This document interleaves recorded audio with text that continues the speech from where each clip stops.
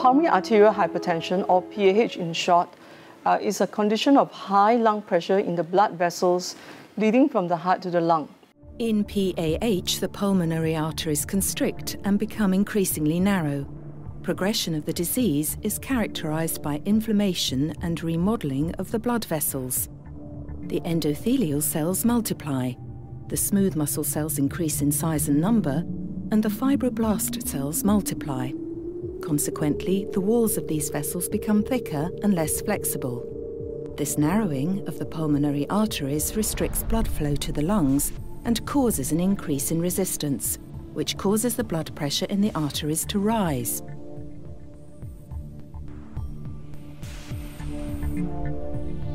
This explains why the impact of PAH is not limited to the arteries in the lungs.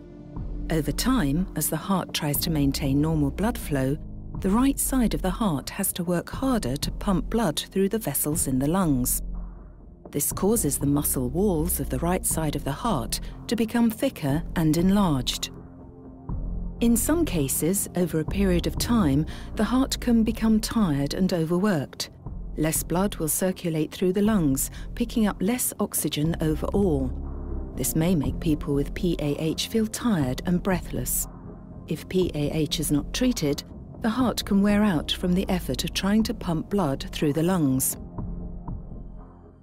Pulmonary arterial hypertension belongs to the Group 1 of the Pulmonary Hypertension International Classification. This Group 1, which is pulmonary arterial hypertension, has several subgroups, such as idiopathic, in which case the cause is unknown, or it can be heritable, which means it can be inherited from parents, or due to drugs and toxins, or associated with certain conditions such as connective tissue disease, HIV infection, high liver pressure, congenital heart disease, or schistosomiasis. The physical impact or the sign and symptom of pulmonary arterial hypertension are caused by decrease in oxygen-rich supply throughout the body and the effects of overworked and tired heart. Some of the most common symptoms are shortness of breath during physical or normal activities, feeling tired at all times or chronic fatigue, dizziness, especially when climbing stairs or prolonged standing up, chest discomfort, heart beating fast, fainting spells, swollen ankles or legs, dry cough. PAH can affect anyone of any age, sex or race. This is more common in women aged between 30 to 50 years old.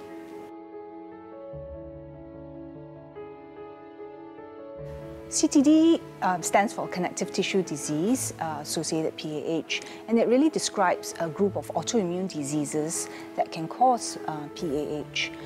These are, for example, systemic sclerosis, systemic lupus erythematosus, or mixed connective tissue disease. By far, systemic sclerosis is the main cause of this group of CTD-associated PAH.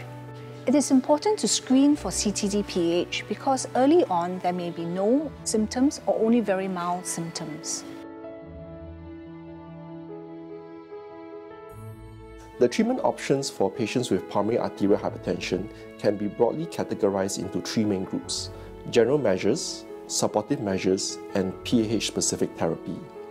General measures include the avoidance of strenuous activities, the avoidance of pregnancy through careful family planning and the use of appropriate contraception, and timely vaccination for influenza and pneumococcus. Supportive measures include the use of oxygen for patients who require long-term oxygen therapy, the use of diuretics to help to relieve organ congestion, and the use of oral anticoagulation to help to prevent thromboembolism to the lungs.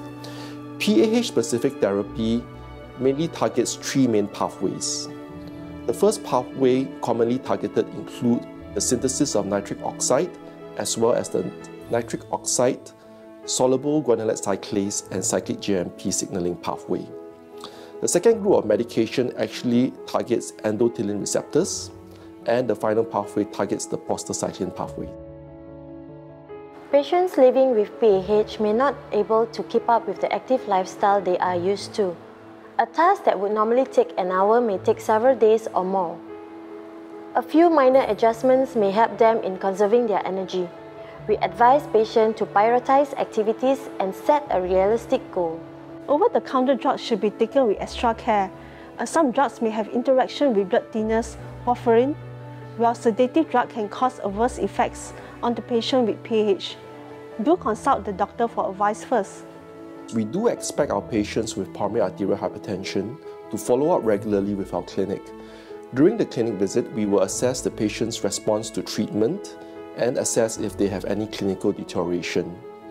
During the visit, we'll do simple tests such as blood tests, for example, the NT-proBNP to see how congested the organs are and whether or not we need to increase the dose of diuretics. We also look at the liver panel to see if there are any complications arising from treatment. A regular echocardiographic screen of the heart will also be done to assess the right heart function. At the National Heart Centre Singapore, we have a pulmonary hypertension clinic, which is a joint clinic run by cardiologists from Heart Centre and respiratory physician as well as rheumatologists from SGH, especially for this condition. Additional benefit of the pulmonary hypertension clinic is that patient has the convenience of seeing 3 specialists in one clinic. The specialists can also discuss among themselves as to what is the best treatment for the patient's condition.